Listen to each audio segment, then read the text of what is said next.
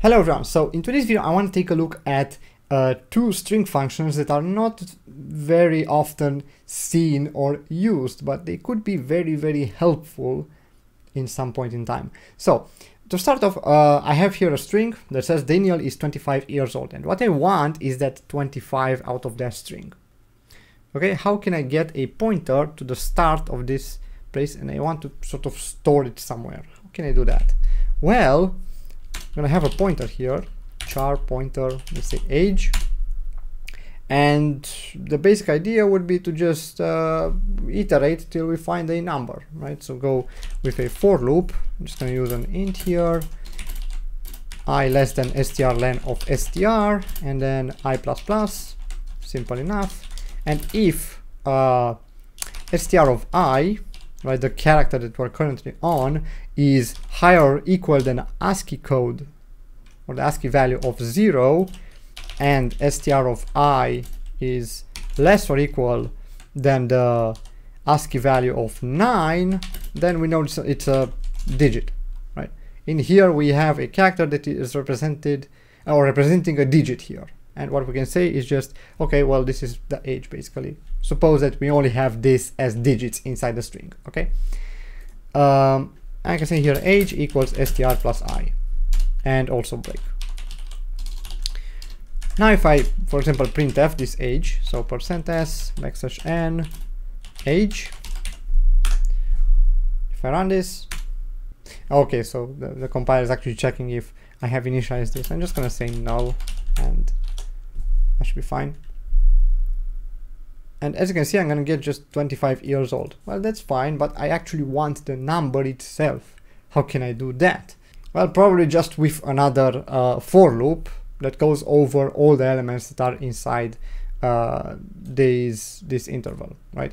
And just prints, and after it's no longer there, then it breaks out of the for loop. Simple enough. But there's actually a function for that. There's a function that gives you the amount of characters that are inside a set of characters from the beginning of a string given. So let's try using this function. This function is actually called strspn, and I've actually included string.h here. This is where you can find it. And this guy just takes in the string, so s or age, that's from where we want to take the characters, not from the string itself. And then we want to check all these characters, all these digits, right? And what this guy is going to do is going to start from here, and from here onwards it's going to count how many characters are inside that set that we're giving it. So this set, in our case, it should be 2 characters because we have 2 and 5. If we save this variable, so let's say size t number of digits equals that, and if I breakpoint here, you'll notice that I'm gonna get, if I type in this number of digits variable, I'm gonna get 2. So that is the expected result. So now what we can do is to actually create a for loop that prints this out for us. We can just say for int I equals 0, I less than this guy, this strspn, and I++. I'm not gonna actually store this in a variable because there's no need to do that. And then all we have to do is just printf %c and the actual character, so age of I here, just like so. And I'm also gonna printf a \n at the end of this for loop. So now if I try to run this, you actually notice that I get just 25 on the screen. So this is sort of the expected result that we wanted. And actually I'm gonna change this guy to be str, be initialized to str, just because I can get rid of all these warnings saying that age shouldn't be null when called. That's just from my compiler though. Now, this is one of the functions. Guess what the other function does?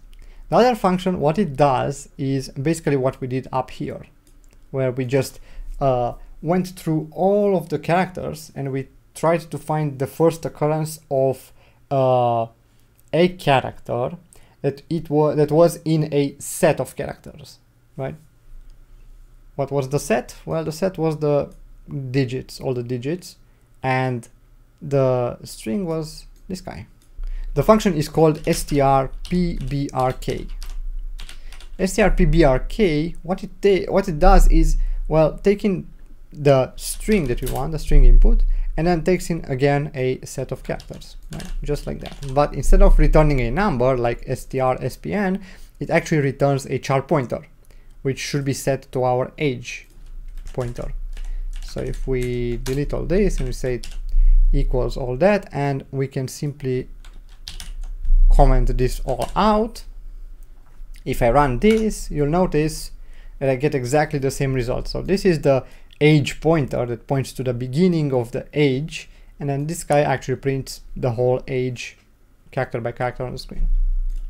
So I think this is very helpful. So sometimes if you want to search in a set, in a string, a set of characters, this could be very, very helpful. If you really want to count the number of characters you have in a certain set, it's also very helpful to use strspn. Now, to note here, strspn actually doesn't work all the time as you'd expect. Like if I have here, instead of giving it the age, if I give it the str, right, it's actually going to return 0, because this guy, what it does is start the first character and asks, are you inside this subset of characters?